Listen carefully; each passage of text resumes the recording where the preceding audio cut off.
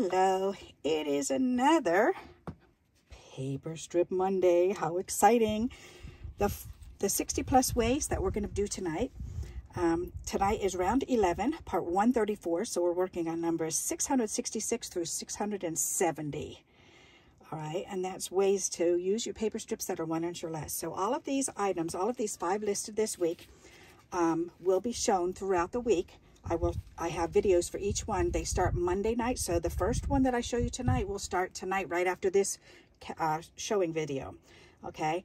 And then the second one that I show tonight will be shown on Tuesday. The third one will be shown on Wednesday, and then Thursday, and then Friday, okay? And that's how the videos go. Alrighty, so whenever I show you these caption videos and the previews for the week, then that's what this is. This is a preview for the week to show you the 5 different videos that are going to be shown during the week. Alrighty, so first up tonight is called a four square star quilt or a spinning star. Okay, and that's what it looks like. Isn't that neat looking?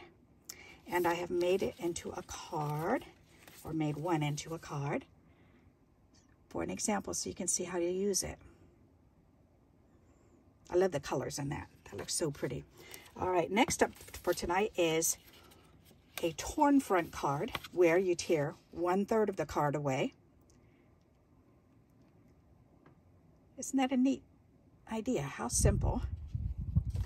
Okay, next up, so this will be Wednesday night's video, is a platypus fractured card, and I made a background using the binding strips, and then I cut the background up to make this fractured card.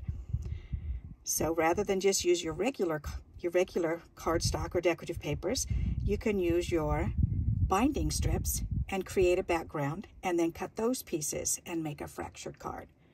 Isn't that neat? All right, Thursday night's video will be tag word embellishments. I keep getting many requests for word embellishments. So here's a tag for you with with words on it. Let your life be your art.